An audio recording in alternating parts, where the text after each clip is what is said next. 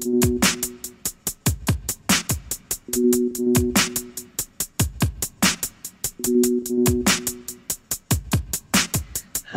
folks. We are back with this week's Unfinished Business. I am your host, Jeff Galashaw, and with me, as always, is my co-host, Andre Joseph of AJ Epics Productions. And this week, we're taking a little bit of a sidestep, so to speak. We're not going to be talking about film, or at least not a movie or movies in particular, but a television show that is inspired by a popular film franchise. That's right. We're back with a review of season 4 of Cobra Kai. That was released on December 31st, 2021. So me, and I'm sure Andre also, rung in the new year by binging this television show because we just couldn't wait. Now, there's a lot to talk about when it comes to this show. So we'll try to do it slowly and not jump ahead. Obviously, we all know what you were all waiting for. Just like us, the return of Terry Silver. And now, what I found interesting is leading up to this, I decided to do my research on Thomas Ian Griffith. Because I, like most people, obviously I remember him from Karate Kid 3, and I remember him from Vampires with James Wood, John Carpenter's Vampires with James Wood, where he played the major villain. But also, I remember him from, this is like a Channel 11 movie called Excessive Force, where he played the action hero, and found out he actually co-wrote the movie also.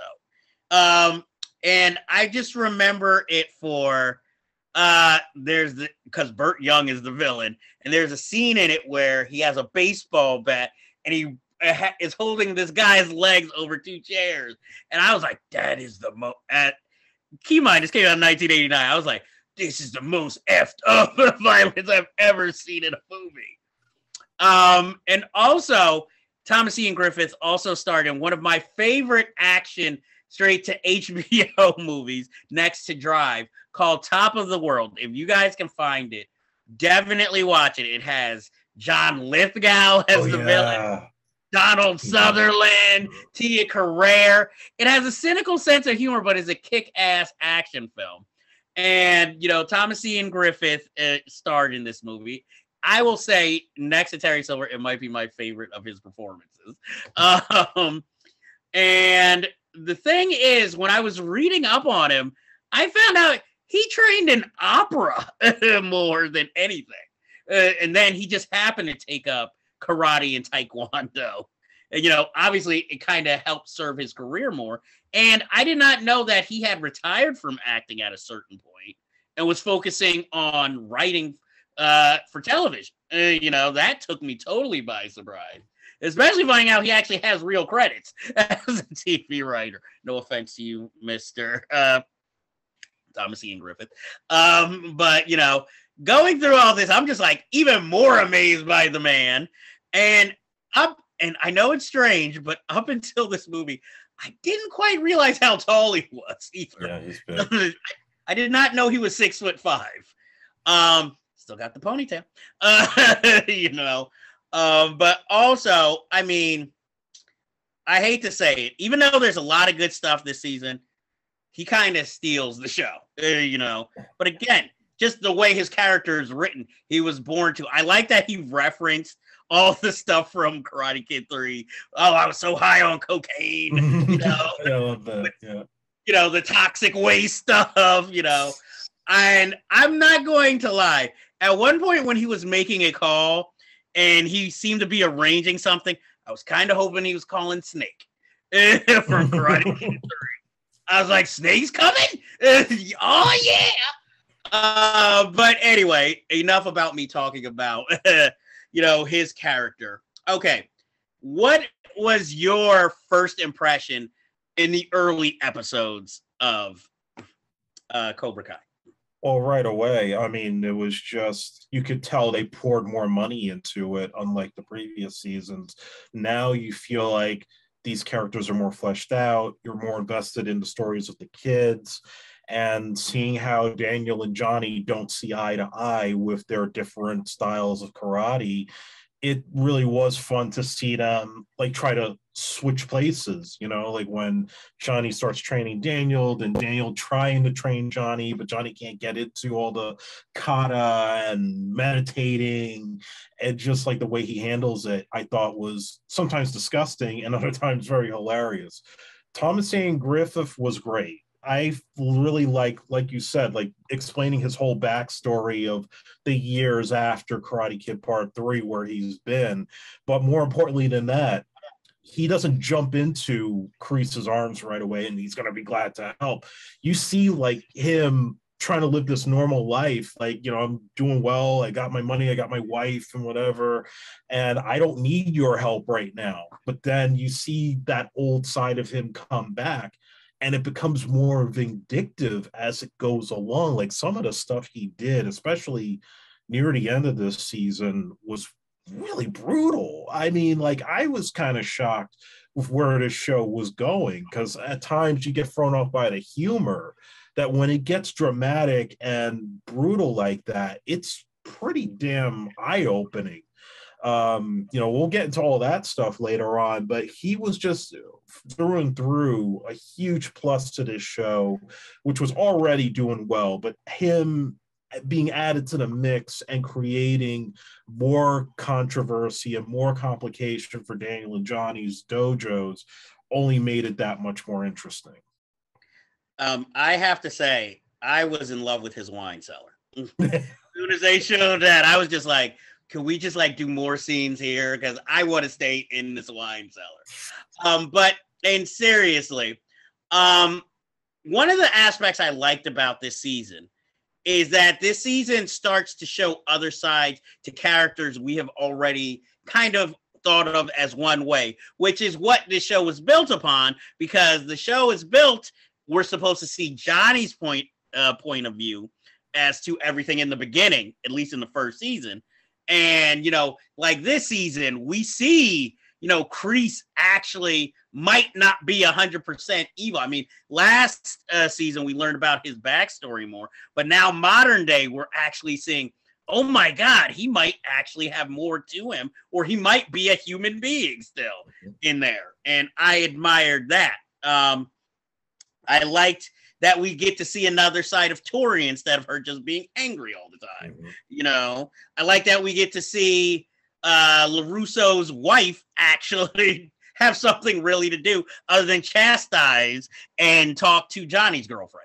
It was interesting with her, and you could see the through line in the whole season where it's like everybody's got daddy issues and everybody's kind of dealing with it in their own way. So when she gets into her whole story about her upbringing and her difficult relationship with her dad and why that connects with her wanting to help Tori, it gave her more dimension. She wasn't like, comedical character, but we're starting to get to know more about Amanda LaRusso, that she's not just there to be the wife. There's a lot more interesting things going on there.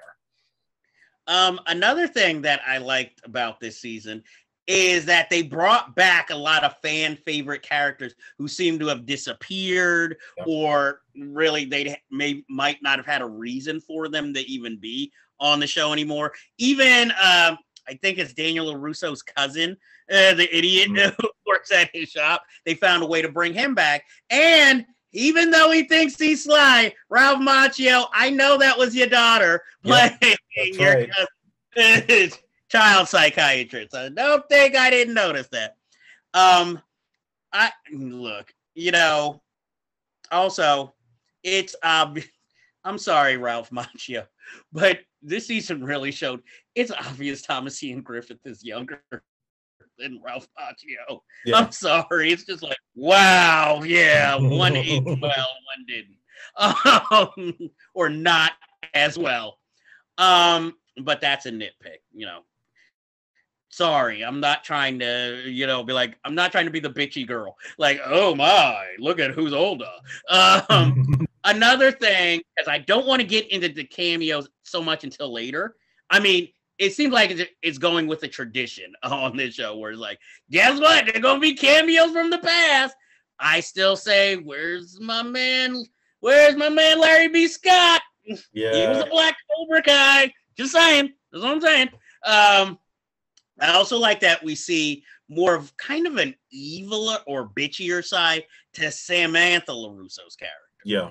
Which ironically is after this speech given, okay, spoiler alert, given by Aisha, her old friend, about seeing maybe the other side of people or trying to be friends with them.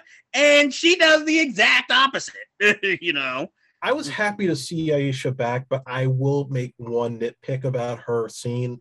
It felt like a PSA. I'll admit, yes, I can agree with that.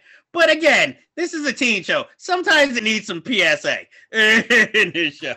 And speaking of teen shows, there's the other interesting aspect of this season we haven't covered yet, which is Daniel's son.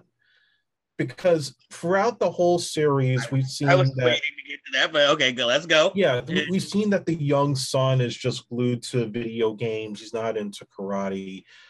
They made him a real asshole this year because he's a little bit older and he's bullying the brother of the black kid that was targeting Robbie Lawrence in the juvie center. And you kind of like that kid at the beginning until he joins Cobra Kai, and little by little he starts to turn. That was probably one thing that I thought was very gripping this year.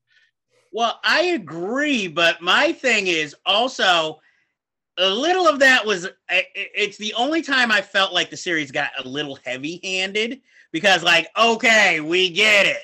Now it's sort of like, I forget his Daniel LaRusso's son's name. Anthony? I think it's Anthony LaRusso. Yeah, he's kind of, I would say the Johnny, but he can't really fight. And, the other kid could have been the Daniel, learning to just defend himself. But I thought it was gripping because, A, we finally get another minority character on the show. And, the whole thing with, his brother, being in jail and, him blaming himself for it. Because at first we're not sure because they just said, we want to make sure you just don't end up like your brother. And, and then it's like, oh, and then is this character. And I like that they at least kept that character tough because one of my biggest complaints was in the first season, Robbie's old friends were seen as these tough guys. But then in season 2, when Johnny and Daniel go to prison, they're more like buffoons. And, all the toughness is taken from them. So this, at least they were thorough with this character. And like you said, I think they really hammered home, especially towards more the end of the season, how this parallels Robbie, and it can also parallel Johnny and Daniel with this kind of friendship, mentor-mentee relationship. And I'm wondering if maybe more next season, it's more going to be Terry's character is going to have more influence over him because, spoiler, even though it's at the end of the season, we kind of see Robbie seeing the evils of his ways, finally. Even though he says, oh, I'm just using them, but he sees that, oh, this might have gone too far, even for me, I'm also glad that, I don't know if this was a direction, but I'm glad that Robbie kept his mouth shut more this season than in previous season. Maybe it goes with the haircut, And I like the thorough line of Miguel because even at the beginning of the season, he seems distracted. And it plays all through the season, where he's not sure of certain things. He's always on the middle ground, throughout the whole season. So I like that, they included that. And again, I mean, my thing is with Anthony Russo, can they make him maybe a little less? He was already annoying in previous seasons. And even here, even when he tries to make amends, he's still annoying, So it's like, this little douchebag. He needs some He's like that character, like, what was it, Joffrey on Game of Thrones? He's not that evil, but it's just something you just don't like about him. And then even when they get rid of his character, like somebody who's even worse, you're like, okay, maybe he wasn't that bad, you know? And that's how it feels like watching, this season. But so many good things. I'm trying to pick out like the thorough lines where we have to go with this. What about with Hawk? Because it was interesting what happens with him. Where he's like still a badass from the start until they cut off his hair and he feels like he's a shell of himself up until the very end. Like he ends up learning from Daniel a lot more this year, to where he, little by little, him and Dimitri become close again, and it's like he suddenly softens up. Well, I like that, but I also felt this is again where it goes with the heavy-handed with the other, little black kid in Cobra Kai. Like, even when he's just having a Cobra Kai t-shirt and all these like Miyagi and Eagle of Death Metal, whatever, Eagle Fang, they just like treat him like shit just because he has a shirt, And I like that the show kind of also admits its ridiculousness, that all of this is everything is decided by these gang of like dojos in the valley, like Friday Night Lights, but martial arts instead of football. It pretty much. And even when you have like in the trailer, they tried to make this like meeting of all the heads of the county into this big thing. Then you watch the show and it's more comedic, with that God help us all, and it's like, they're more like just like, hey, we need to set rules and we're going to use this to have our little petty arguments, stuff like that. And I was just like, and, I even like, again, of course, because everything has to be brought back from the two movies. I even like that Johnny remarks on how Daniel got passed through without having to like face anyone. Where I take it Johnny did not get that same pass when he fought. So I like little aspects like that. And as always, Miguel's mom, major hottie. I'm trying to think what other things. Oh, of course, major spoiler if you haven't seen it: the return of Paul Walter Hauser as Stingray. I was very pleased with that one. And I like that he came back, but they made his role pivotal rather than just be a fan favorite character who just comes out of nowhere like, hey guys, I'm back. In other words, instead of making him Poochie from Simpsons, it's like, like, yay, we actually have something for you to do other than just be comic relief for once,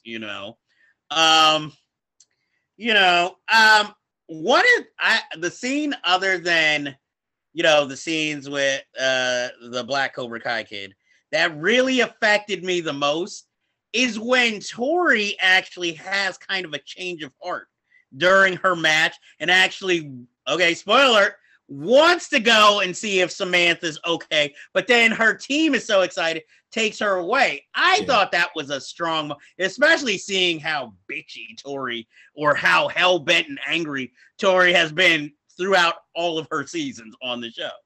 Though I know why they did it, but again, it was a little heavy-handed with the aunt coming out of nowhere, like, yeah, don't forget where you're going, dude. That was like a one-time occurrence, and then there was no callback or payoff. It just seemed like we're going to just have her show up just to screw with her head. Exactly, and then have a reason for why she talks to the LaRussos. But I, in the back of my mind, I'm like, please don't let her mom be Hilary Swank. Please do not let that be. No, I don't think so. It could be Robin Lively. I don't know. I'd prefer that. That would be interesting, knowing the history. I'm like, I mean, obviously everybody's writing to, the showrunners, like, bring this character back, bring this random character back, bring this random character back. I don't want to spoil the end, but it just shows as bad as you thought it could be or get, it could get worse. Mm-hmm. I appreciated that aspect. And, you know, bringing back another fan favorite character. We don't know exactly in what form, but it sets it up for next season, you know. So I'm looking forward to, of course, because, you know, I love this. I'll admit, this season brought a tear to my eye towards the end. You know, which, as much as I liked the previous season, it didn't have the same effect on me. You know, this season I was definitely like, I felt it more. And, you know, I still stand by that. I'll admit it gets stronger towards the end, you know, but it also, at the heart of it, it still shows, even being friendly, Johnny and Daniel they're always going to butt heads no matter what. Because they even make the joke, Johnny and Miguel, about Rocky 3, how Rocky had to work with Apollo to beat Clubber Lang. So far, their relationship is nothing like Apollo and Rocky. They're not hugging and, you know, all happy going. No, they still have that animosity, but the walls are cracking. You could tell, to where it's like, one can't dominate over the other, and they have common enemies that force them to be in a spot where, yeah, we have to combine our forces here. True. I even liked the ridiculous watermelon kick. You know, talk about impossible final moves, and then Miguel can't even do it. Yeah, that was a shocker. You know, like, he's in the middle, like, oh, I was like, damn, we're gonna just take out Miguel again, like that. No offense, I always kind of feel sorry for Miguel, because it's like, now, obviously, Tori wants Robbie. Sam still has a thing for Robbie, and Miguel's still over here like, yo, what about me? You know, I got problems, you know, and he's still supportive. And, yo, can they make the Asian Cobra Kai guy any more of a dick? Yeah, seriously. And I'm like, Sam, you used to date this guy? It's like, come on, really? And then, I don't know, weird teen eye candy. You know, Dimitri's like the most popular girl. Now all of a sudden is all over him. Yeah. You know? What's up with that? Exactly. And Hawk looks like he might be able to get back with his ex too. You know, so it was like, you know, it was a good season. You know, I'm not gonna. Yeah.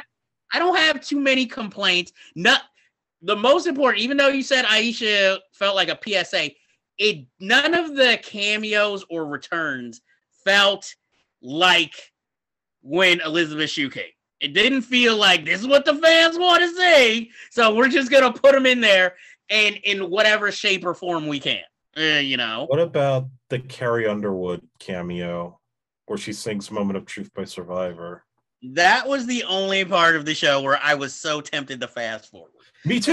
Yes, I almost wanted to fast forward it until the music started to hit. Then you see the montage play. It's like, okay, this is not too bad. But I know the guy from Survivor died, the singer, but they could have picked anybody else for that. Why?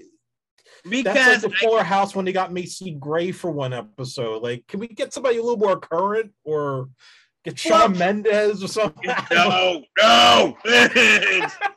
no Shawn Mendes. No, but I can understand why. Well, we had Dee Snider, so they're like, let's drag out Joe Esposito in a wheelchair, saying you're the best around. No, they did. Well, she's Middle America. She sells, so they were like, hey. Nobody. It's not like anybody's ever said, "Yo, Carrie Underwood's a bitch." And so she's kind of like controversy free, you know. And Netflix could put the budget for Peter Cetera. They referenced him. Oh yeah, I'd want to go on a show after Johnny told me Peter Cetera sucks. I say, you know who we can always call, and he's probably busy, but. You know, we can always call Michael McDonald. You know. Yeah, why not? That'll be fun. We're doing 1980, so I'm like, hey, let Michael McDonald, let him hit them soulful notes. Let's do a Yacht Rock episode. No, I wouldn't put it past them, since they love living in the past and trying to bring it into the present. Look at all the groups they used in the soundtracks. It was Peter Cetera, Little River Band, the Jets, New Edition. I mean, that you can't beat all that. Like, do an 80s episode with all those guys performing at like a prom or something. Are you trying to say that's how bad their careers are? They'd all appear at one prom. Hey, it's a payday. Netflix can fit the bill. I would have liked to have seen New Edition doing the Journey song. But only if Bobby Brown's included. Paul Abdul could show up, do all the dance. Well, I noticed they did not use her choreography in any of these. Any bad dancing. Oh, the prom. That could have been perfect for her. Oh, yeah. I'm still hoping for whoever got their nose broken apart. I was going to say that. I was just going to say that. Be like, you broke my nose, man. Being like that kid from what is it? Better Off Dead. Where's my $2? He'll just always be showing up at Daniel LaRusso with a class action lawsuit. You broke my nose, man. It never healed back. Hey, I wouldn't put it past Terry's character to find him. Yeah, to find that kid and bankrupt the car dealership. Exactly. That man is vindictive. So, and somewhere Mike Barnes like, I'm still free. Where's my 50% of the dojos? Exactly, especially now that you're going worldwide with it, is like, hey, Mike Barnes, I'm just like, my question, are they going to bring in the monks from the next Karate Kid? They're probably dead. They have descendants. You're telling me there were no younger monks that came in and learned from them? Hey, they were hanging with Mr. Miyagi, so you would think Daniel would have kept in close with, all of Mr. Miyagi's friends and family. If you bring the monks in, then you got to bring in Michael Ironside, and he's got to work with Terry Silver. He can be Terry Silver security. Shoot, he could be grown-up Snake. Hey, why not? Another track that kid down. I think they can find Joshi Avildsen's son. I don't think he's hard to find. He's not like, I moved to Peru into a jungle after, but they did not call my father to come back in the episode. I highly doubt that. So I am all for, the returns. The guy's name is Snake. This is like next to Razor Fist, the most obvious henchman name. Come on. This stuff writes itself sometimes. It does. I'm like, not to mention, do you think Terry's secretary is still alive and we could bring her back? Oh, she's probably dead too. Probably have her daughter. Well, I'm just saying, she could fight Mama. See, and that's the other thing. Whenever I hear Mama LaRusso, I automatically think of Daniel's mother. And she's there for a hot 5 seconds. And I still don't understand why she doesn't like his wife. They need to bring back Daniel's asshole friend when he first moved to Reseda, and then he the one who ditched him after he got his ass. Yeah. Where the hell is he? Probably still living in Reseda. Okay, I'm going to ask you a question because you're more the Karate Kid expert than I was. They show the scene, a lunchroom scene, where Daniel sits on, I guess, chocolate or whatever, and then puts it on Johnny's sweater in retaliation. Was that in the original movie, or is that an outtake? It's an outtake. Okay. It's in a lot of publicity stills. In fact, I had the novelization of The Karate Kid when I was younger, and they had the picture of that scene on the back.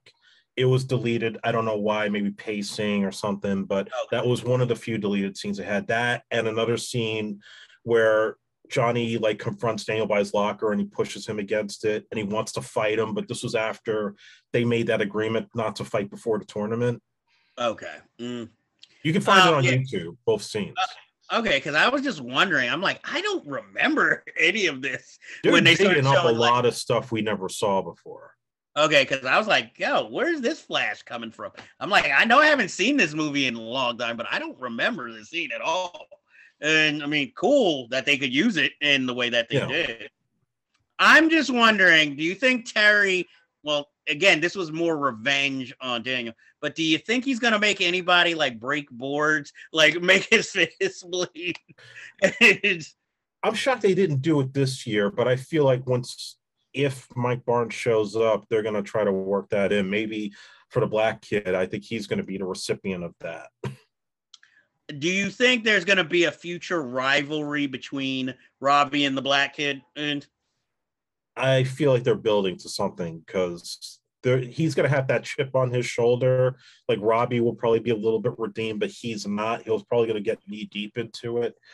I mean, it's like a classic origin story for a villain. So I don't think he's going to be redeemed that quickly.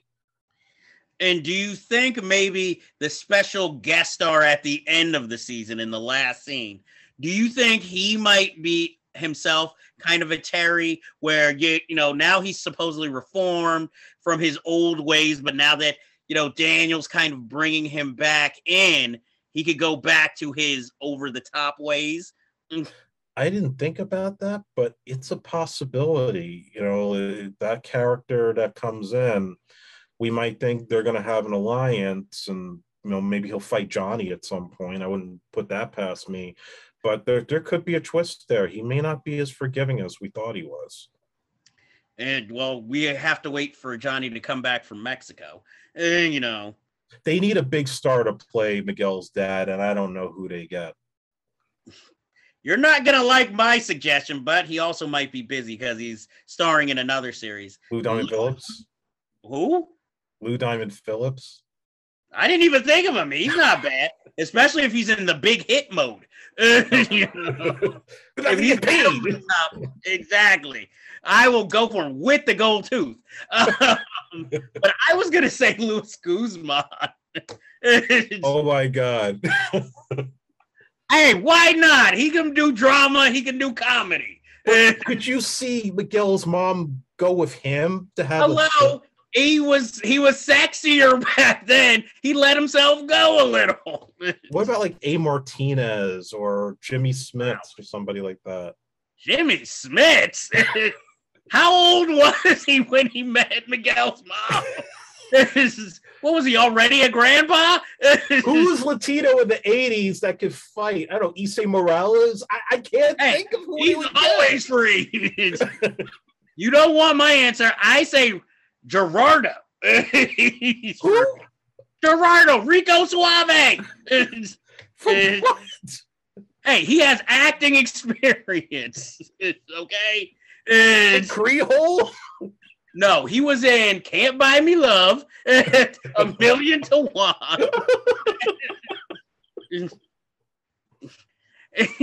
I'm just saying, he has acting. Emilio Estevez. As long as it has nothing, as long as there's no COVID rules, Emilio Estevez will be there. Carlos Estevez, Charlie Sheen. Since he's finally, come on, you don't want to see William Zabaka and Charlie Sheen meet in a movie? That it would be awesome. See, we're writing our own series right here.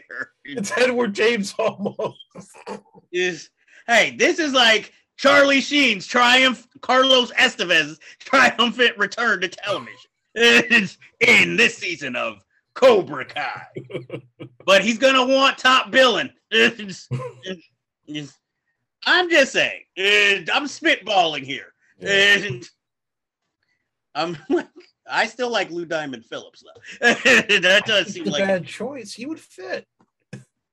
I am for it. I mean, if Val Kilmer can play Native American, it's under Lou Diamond Phillips. Or if you, oh no, this is even worse than Jimmy Smith. I was about to say, or you could go with Edward James Olmos. I just said Edward James Olmos. I'm sorry. I was still in my fancy casting league in my head.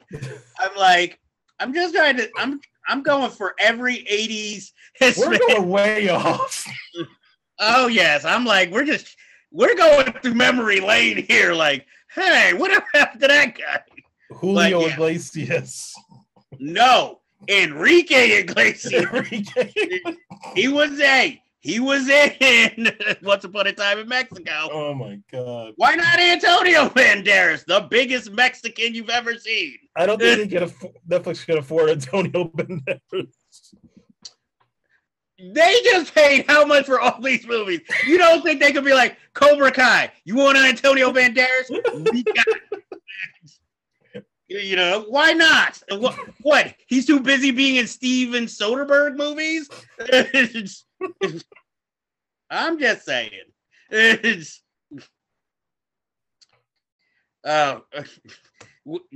don't say Stephen Bauer. Maybe. I'm like, well, we know he's free. So, and nothing says 80s like Stephen Bauer. And yeah. As long as never put Scott Baio on this show. Oh God, no. I'm like, no, sorry. No. I don't even think he's Spanish. No, I'm just saying, just in general, anyway. He could have been like Daniel LaRusso's cousin. He has to like throw back to his role in Foxes with the skateboard, but then he dies after getting hit off of that skateboard. Hey, I'm willing to film it. Be like, yeah, the stunt double didn't show up today. You'll have to do it yourself. Okay, also, just a disclaimer, I am not wishing death upon Scott Baio. No. I just want that clear. But we have gotten way off subject. It's like, so let's bring it back. Is there any plotline or aspect of this season we did not talk about? That you can think of? We did talk about like how they updated the tournament, but there's really not much to say. Like that was like the big thing they were hyping up in the trailer was there was going to be this big thing. All it was just, we're doing like the movie Sidekicks. They're going to use weapons and they're going to do like demonstrations. That was really it. There wasn't anything spectacular that like, oh my God, they changed the tournament forever. The only thing the tournament did was add other characters that they can use in future seasons for jokes or background players, while shrinking the other bit actors' roles even more. Like the black guy who's part of Miyagi, though, he really has no lines this season. Even like the little geeky kid and the other geeky Asian kid, they had a few more scenes, but really it was like, hey, we're picking on you because you got a Cobra Kai t-shirt. And no offense, Cobra Kai's design is way cooler. I'm sorry. I like Miyagi, though. Eagle Fang, Johnny, Eagle Fang's intended to look cheap. Yes, and you could have picked, but they could have picked a better graphic designer. But I'm like, even when they got their uniforms, I was like, those, I'm not, Cobra Kai, but I'm like, those boxes are hot. Yeah, I like the colors on them. Yeah, because it's like, oh, man. But can anything look more like Cobra from G.I. Joe, though? But still, this is better than Snake Eyes. I think that's pretty much it for, everything that happened this season and what we're hoping happens next season and our very strange casting diatribes. Anything you're hoping for next season that maybe we didn't mention? Mike Barnes, Snake, Robin Lively's character, at least a hint to Hilary Swank coming in, and if they get a big name star to play Miguel's dad. I agree, though. I think if Hilary Swank comes, she should come with the monks, like maybe having gone off with them, and now or that's a good reference for the monks. Like after Mr. Miyagi dies, she went on a spiritual retreat. Now she's back in some capacity. I don't know how, because you guys didn't hire me to write for the show, so I can't say. But I do want to see Johnny and this returning character fight.